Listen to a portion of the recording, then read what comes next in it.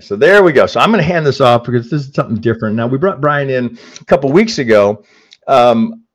He's really here for reinforcements for me because there's so much complexity. There's so much content. They have such a full-featured product. I'm still very novice with it, so I have to bring him in to show us how to use it because I'm still learning. But there's so much value in it. From what I just looking at it, I just go, God, I've got to learn how to use this. So he's here to just help us look at the kind of information you can glean from checking on sentiment and see, like, okay, how is this going to help me make better trading decisions? It's not necessarily, oh, there's going to be glaring sell signals up here, but there might be insinuation here. There might be something we can deduce that maybe the market is a little tired here and that the crowd sentiment is waning a bit. Well, it would be the same thing down here, right? Is there going to be an opportunity here based on the on-chain metrics or the crowd dynamics or just the general crypto buzz, right? Well, fuck, well, you know, what do we call it? Just crypto. I guess we don't call it crypto Twitter, crypto X, right? What's going on X? What's the sentiment? Being mindful of the fact that the crowd is always wrong. So if I can almost guarantee you, very bullish up here, right? Where are we now? Oh, crypto's crashing. Okay, with that, I'll turn it over to you, Brian. Absolutely, yeah. It's been obviously a massive downswing in the markets over the past week. You've talked mostly about Bitcoin, which is our focus as well. Everything is kind of living and dying, as it has throughout the history of crypto, on how Bitcoin is able to perform. And obviously with its what appears to be about a 13.4% downswing in the past week, it's dragged a lot of altcoins down, a whole lot more than that 13% that Bitcoin's showing. So really what we're looking at now is how the sentiment is shifting. How are people reacting to this drop? Do they think that it was, you know, that the top that we saw last week, do they think that's kind of the permanent top for 2024? Or do they think it's only going to be the permanent top for a couple of weeks? And this is just a tiny blip in the radar that they can buy into the dip on and hopefully cash in on with this opportunity presenting itself. So many don't quite see it this way, but it's a bit of a self-fulfilling prophecy.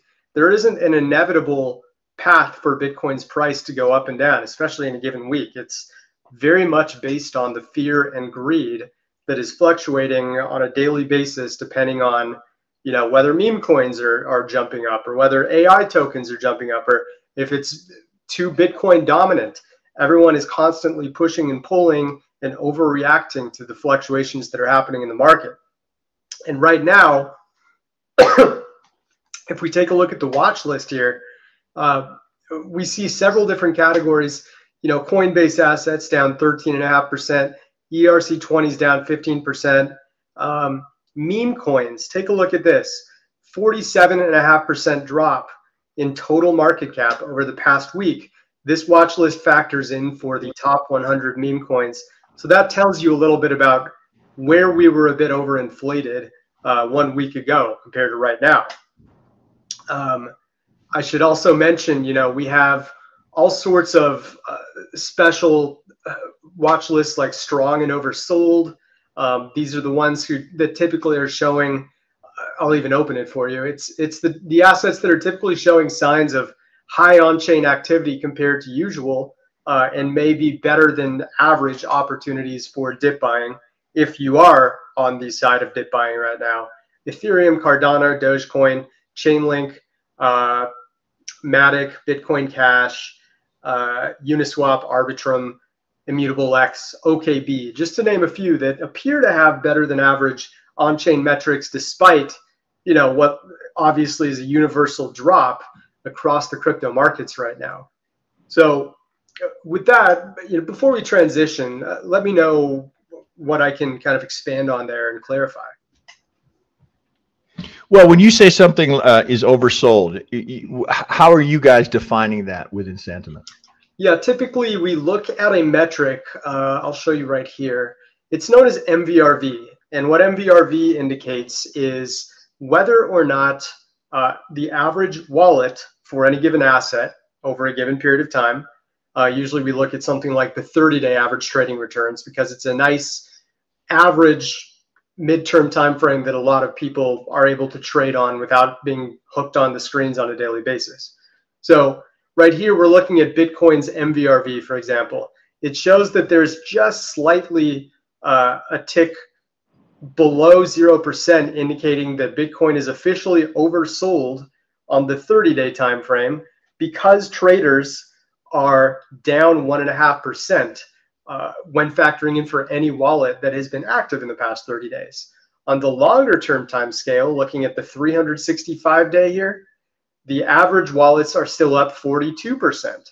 So it really depends on whether you're focusing on more of a swing trading strategy from week to week or month to month, or if you're just hodling and kind of letting things sit where they may despite all of this volatility.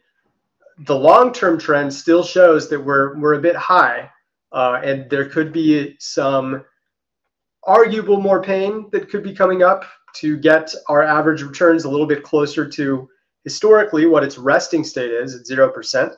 Sometimes that happens just from markets flattening out for a few months and chilling out, or it can happen from a further drop. There's different ways that it can happen.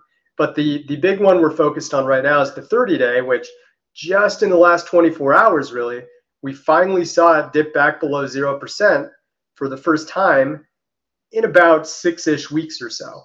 And obviously this time when it was below 0%, if you look at where prices were, 42K or so, prices just absolutely erupted just from this tiny, tiny drop. You can see when it was at its lowest point here, the 30-day MVRV was down to about negative 9.5%, meaning the average wallet was at a 9.5% deficit compared to where they bought the Bitcoin that was sitting in the wallet.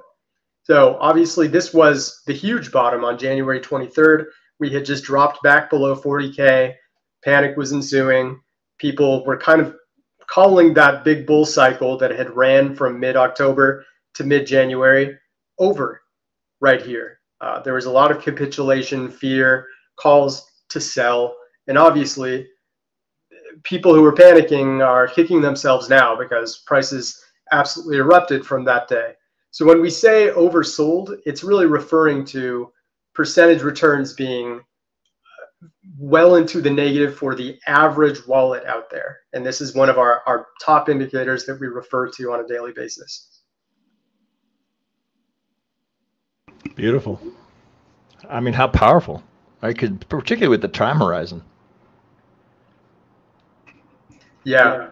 There's so much you can really gather from metrics like these. And another thing we're watching right now is how the big key stakeholders are behaving at this moment. We specifically like to check out the 10 to 10,000 BTC wallets to get a grasp of how much the big players are accumulating or dumping at any given time. And in short, it's good news if you are staying bullish and have your diamond hands in full effect right now, because they really have not dumped much at all. This bright green is measuring the percentage of the total supply that they've held, which you can see since early February when we talked about that local bottom. They were holding 66.2% of the supply. Now it's at 66.75%. That 0.55% increase may not sound like much, but it's billions of dollars when you're talking about the total cap of Bitcoin. When you talk about the actual amount of Bitcoin, it's even easier to understand. You can simply see, if you look at the top left of my screen, on February 4th, they were holding 12.98 million BTC collectively. Now it's up to 13.12. So those 6 weeks or 7 weeks that have gone by, we've seen an accumulation from 10 to 10K BTC wallets of about 135,000 Bitcoin during that time. So that's good news. The so-so news is the fact that stable coins from these same shark and whale tiers are dropping, meaning the buying power, the dry powder, as many like to refer to it as, it's been going down for quite a bit. I could even zoom out. We'll look at the last year. And you can see these red and blue lines representing Tether and USD coin wallets that hold between $100,000 to $10 million. They've been going down all the way since June of 2023. And yes, prices have absolutely erupted as it was going down. But the good news is this green line has been moving up consistently. So this green line indicating how much Bitcoin they were buying with these stable coins that were going down was at least rising significantly, indicating that a price rise could be justified. But if we start to see this green line, either of these green lines, but especially this dark green one showing the total amount they're holding, if that starts to drop along with their dry powder, that's a sign that money is moving out of crypto altogether